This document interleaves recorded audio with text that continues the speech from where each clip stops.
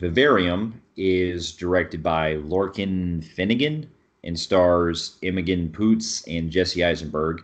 And it deals with a couple that are taken by this realtor to this location. It's a suburban type of community called Yonder. And when they get there, they are introduced to they end up coming across this house that's basically been it's living in this like very quiet suburban area. And if you've seen from the trailers and pretty much from the premise, they become stuck there, and it becomes an endless containment for both of them, and they start to try to figure out what's going on, whether or not what all is going on in this area that they're in, because essentially wherever they go, they end up coming back to the same house they end up coming back to. And a lot of strange occurrences start to come happening when they come across this boy that is basically more than meets the eye, so to speak. Yeah, and it's basically, in terms of explaining the movie, it's kind of like you take suburban Pleasantville, kind of like a Pleasantville setting, like Edward Scissorhands being another one, where the house is very colorful. It's a colorful atmosphere. You've got the whole like cloud looks so artificial. It looks like the poster out of Toy Story, which actually looks kind of clever. It makes the world seem kind of unsettling and fake. But like the houses are basically like the equivalent to like like I stated, like Edward Scissorhands and all that, the whole color scheme. But imagine just take one house and just it's the same house and same everything, and there's like a million of them. You don't know if it expands upon the horizon. It goes far as the eye can see, and they're basically stuck in this big maze. And when I first saw the trailers to this film, I will say that seeing that kind of setting, the way the trailers portrayed how they're stuck into this maze, kind of remind me something reminiscent of Twilight Zone. And that plays heavy in this movie, actually. In fact, I think the director was a big fan of Twilight Zone. I think he did a tribute. I don't know if there was an episode like this, but you can tell that he's a big fan of it because it played heavy in this film. And it's kind of like reminiscent of that and The Shining with its unsettling feel to it. And when I saw that in the trailers, I was like, okay, I'd like to give this a watch. This was actually supposed to come out, and funny enough, containment movie that this movie is about being contained and being confined. This film was actually supposed to come out 2 weeks after, or it came out 2 weeks after before the country shut down from the COVID-19. Yes. So weird setting movie. Came out without even planning it because it was shot last year. It's weird how that happened at the same time. Yeah, I definitely. It was that, in a way, it's kind of the relevant timing, so to speak, with the way that the whole world is going on right now. And off topic, we hope everyone is staying safe and keeping as much safe as possible with everything going on. And I didn't really see much of the. I mean, I think I saw the trailer for this movie when it was coming out, but I didn't really understand what the movie was trying to do when I got from the vibe of it. And so when I was upon looking into it, one of the things was it wasn't really marketed. This film is made by Saban Films, which is known for their low budget type movies. So that was probably why a lot of people didn't see the marketing, because there really wasn't no marketing. I actually found this on Facebook. Yeah, but what got me interested was I like the whole, like you were saying, with the whole Pleasantville type of vibe that it's kind of going for. And the fill-in that and it was also good to see Jesse Eisenberg kind of playing a different type of character than he was usually used to, because I mean he's done some serious stuff in like some drama movies he's done before and everything, and he really, I think, pulled it into high gear last year was this year or last year when he did this one I heard called The Art of Self-Defense. And I like Jesse Eisenberg as an actor, whether it's certain movies he does like in Zombieland or other roles that he's appeared in. He's hit and miss when it comes to certain other movies that he's in, and I'll be honest, like one of the worst Lex Luthors ever, but that's on a different note. But I'm glad to see that he took a more, different type of role than what we're used to seeing him with. And Well, I, counter actress is also in the same boat as he is. She could be hit and miss too. Her earlier stuff was really good, but then she played in Black Christmas and a couple other little low budget films that were atrocious to watch. yeah, so So I like the other actress too. I've seen her in some good things that I've enjoyed, including 20 Weeks Later. And so the cast, I will say that after upon seeing the film, this was a interesting movie. It was actually a fairly it was decent. It's a film that's very weird, but it's hard to describe without really going into spoilers. But I will say that the type of vibe that it's going for, it really is the type of movie I would watch in the current situation we're living in right now, and it fits that kind of mood. see, upon seeing this film, I will say that this was quite the bizarre film. It was really trippy. Trippy in a good way too. I will say that I enjoyed it, but it is flawed, and I'll get to that in my cons. But for what they were given with this whole Twilight Zone feel, holy shit, they did a damn good job because this was creepy like that show. And I get Yeah, into my pros. I will say that it was nice to see Jesse Eisenberg in something totally different, and his portrayal of him slowly decaying as the story goes along. Because he's so confined, he's starting to get cabin fever, and he's just becoming more like irritated, and then determined to get out of there. That he just pretty much doesn't care for his girl. The way they portray his decay is awesome. I thought he did good for what he was given. I mean, it's not a high budget film. For what he was given, he did really well. And that girl, that's a big step up from that black shit Christmas movie.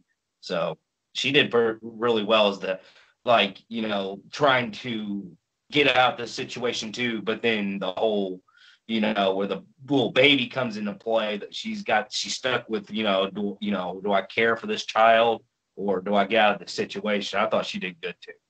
yes, I agree. I thought that she was also really good as well. And she takes you can also see the kind of like deteriorating that it falls with both of them, and how it takes a toll on them, especially when we later have to do with this boy that they come across with. And this, to me, I think really shows a lot of the disoriented feel that the filmmakers are going with that they were going for as far as the direction. And I have to admit that watching it, it was a weird because there was a film I saw last year that came out called The Lighthouse, which had a similar feel like this with the whole contained type of area where you have basically two people that are going through similar to what cabin fever is. While it's not on the Yeah. same type of like, high end, like psychological level as nearly as like cutting edge as that movie is, the movie has similar Yeah. vibes that I give it a lot of merit for, with the way that they make it to where the longer they stay inside this world, basically it becomes they're basically stuck. And there's a lot of like things that they explore. Well, not too. There's some things that they explore later on in the film that's interesting. And I thought that the movie like carried a lot of that vibe of being in this type of setting that they're in. Really puts you in that vibe of what would happen if you're stuck in pretty much this location and you're losing your mind, so to speak. Whether you're losing your mind or you're basically it's taking effect on your mental health and physically on your health as well. Yeah, the setting of this of the uh of film, the setting actually plays the biggest role in the story, because the setting it's very unsettling, and it's weird because it's kind of like Midsummer last year, where it's so bright but so creepy bright, if you know what I'm talking about. I mean, the location just is bizarre, and it's just being stuck and there's no way out. It's a freaky situation. Um, Another thing I will say that I liked was the score in this was really creepy. It does play like off like heavy Shining type vibe to it, so I thought that blended very well with the film, and it adds a bit of, like I said, I'll keep saying it again, Twilight Zone. it's Twilight Zone heavy. I noticed that, and this would it remind me of like what if this like if you remember from the '80s, the Twilight Zone the movie, this could be a very good segment into a Twilight Zone, and I feel like that's what what they could have done in one part because I'll get in my cons on one issue I have, but other than that, I will say that when they started getting into like some of the more unsettling parts, like example, the performance of the guy at the beginning was really creepy, the realtor. And then when you meet the boy, and it's in the trailer, it's not really a spoiler, but this boy, it's the most freakiest shit I've ever fucking seen, and it's not even scary.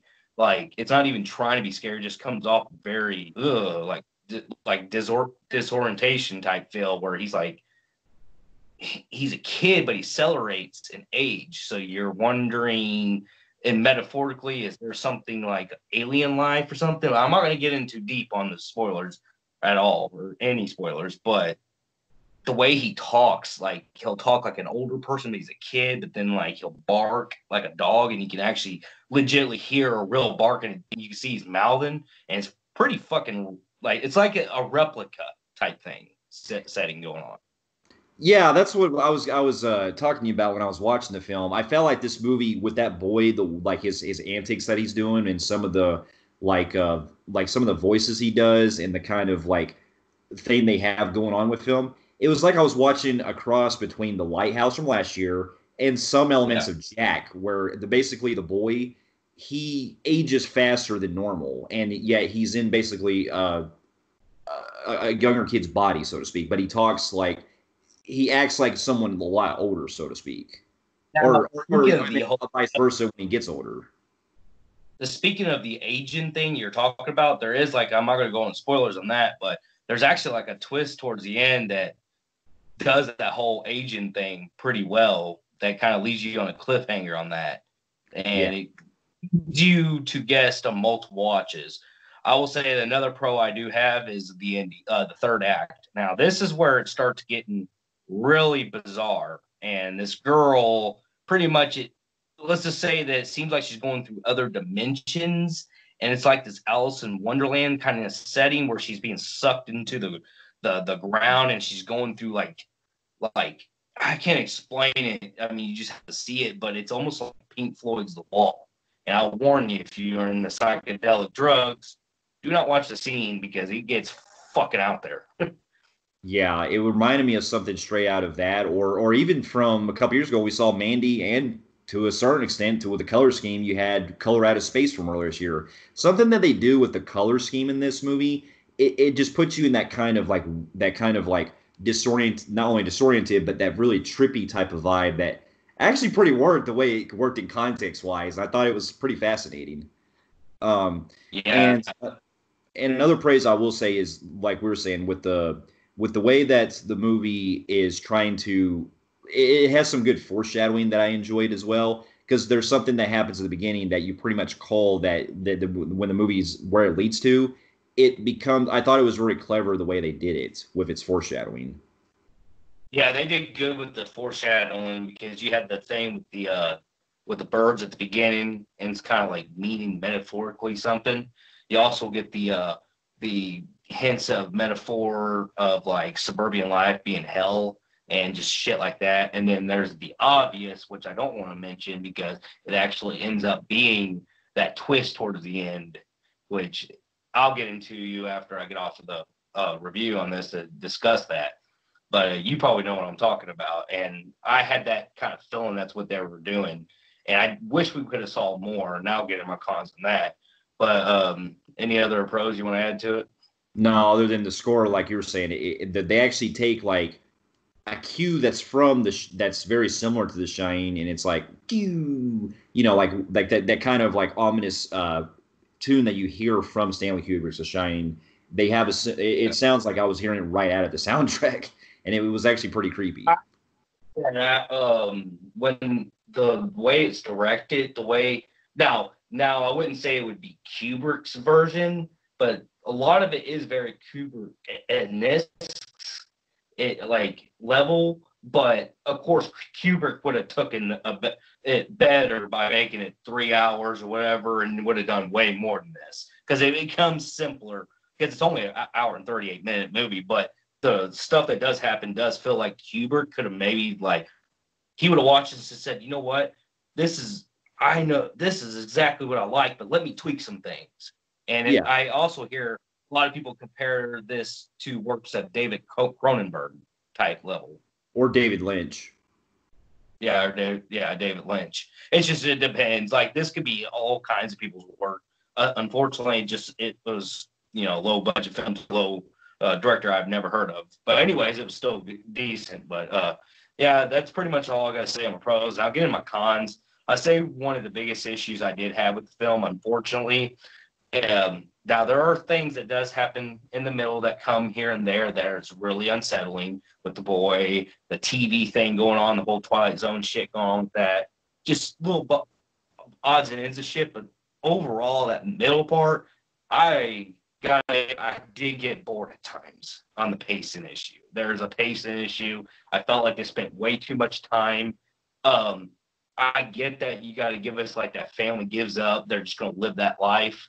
But you gotta have some form of entertainment.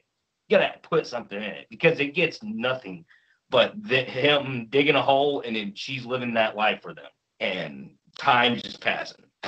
Yeah, I'm the same way, man. Like the pacing, the way that it came across, it felt like, you could have really built something more, like to give us something more interesting during that time off. Because when you have its second act that's trying to give you that disoriented type of feel that builds up, while that can be done depending on how it's executed, it still has a problem. I still had a problem with it because they don't really like give us really anything interesting to go off of because it's a lot of the same type of rinse and repeat that we've seen with him digging the hole and then her like, well, I give it a little factor of her trying to cope with the boy on certain things, but still I felt like they really should have elaborated on like other stuff going on, so to speak, to give it more that vibe, to make it more unsettling, so to speak.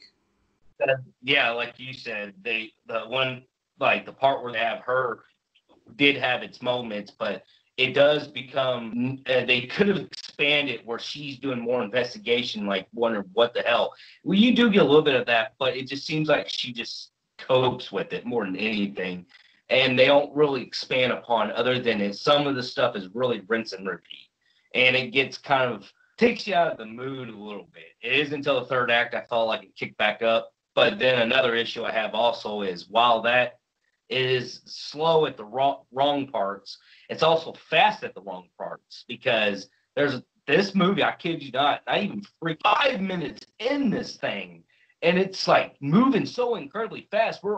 I was already 25 minutes into the movie, and it was only 5 minutes. So if you were able to accomplish that beginning, you have this whole movie. Why were you wasting your time?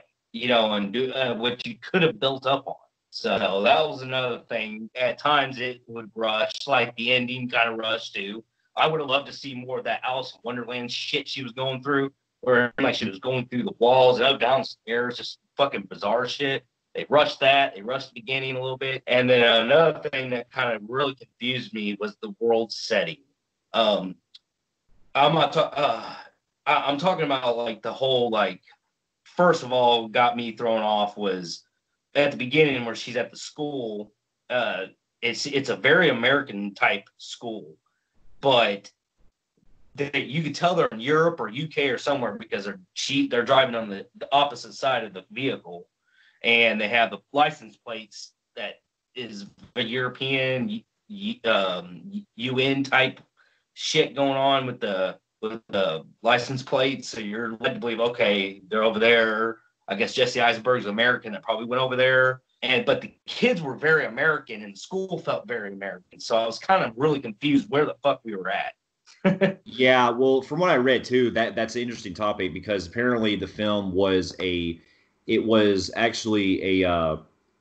a co-production between Ireland, Denmark, and Belgium. And so it was an international co-production, and you can tell that a lot of the locations they shot were in a lot of those locations. And so, yeah, when you look at it, when you pay attention, the vibe of them being in like a different country or something really makes it feel inconsistent with like where we're at in the setting. And now my con with that too, as far as like the actual setting we're actually in, it would have been interesting how if they maybe would have given us like some more like things to go off of, because the setting itself, it reminds me a little bit of like if you took the Truman Show, how that movie was basically a big dome of made up of a set of a one location, so to speak, but it's like under a dome. It would have been more interesting Yeah. if they really expand more of that, and maybe we get to see some like other people come in or something like that. I mean, they do reveal part of it like at the end of it, but it really could have like they could have really expanded a lot more than what we were given. But given the style, Yeah, there's a lot more stylized over its narrative, so to speak. yeah, exactly. The style, the trying to be too artsy and stylish was while it was good at the end, like you said, they could have went better as far as a big narrative, a better story, and a better twist. And it was still good what we were given, but it could have been a whole lot better. But there's also a thing that I felt like the film also did a little bit wrong. Now, I'm not saying that a lot of people like ambiguous films, very mystery, you think of your own type films. And by any means, I'm not bashing that those type of movies. Halloween was very successful at doing it. I do enjoy those, but I do feel like this film stayed a little too mystery for itself to not give us practically anything. I mean, there was that thing I caught, I don't want to say it, but it was very like, boom, that was it. Like, you could have done so much more to this. Like, give this to like somebody who's very, like, you could have gave this to the director of Midsummer, and we Or probably would have had a fucking world to build Or you off. could have given it to the director of The Lighthouse, because that's why I still prefer a movie like The Lighthouse over this, was because even though that film was a more secluded area similar, there was still a lot of great, the way that the movie kept its pace and the way that it kept a lot of things that were unsettling. It still got me more interested in this vibe they were going for, even though it was a very one location type movie. Now, I will say another couple little key little things that I did, going back to like a couple little pros real quick, was like the part where the boy thing had that thing, and then like that guy screeching and stuff. That did kind of sounded kind That of creepy. It kind of that loud screams from the Annihilation. Yeah, I was just gonna say that reminded me so much of that. I was like, oh wow, that's giving me flashbacks to Annihilation all of a sudden, in a good way. Like it was very creepy and it was very like, holy shit, you know. But other than that, ain't much to say. I will say that I do feel like this film should at least people should give this at least one watch. I mean, it is going to be a very divided film. I did see a lot of people bash the hell out of this film, saying it is absolutely pointless to the oblivion. Why was this film ever made? Then you have the ones that are saying, it was actually pretty incredible. I'm more middle ground on this. I'm in the rarity part because I'm usually am on divided films like this. But other than that, there ain't much I can say.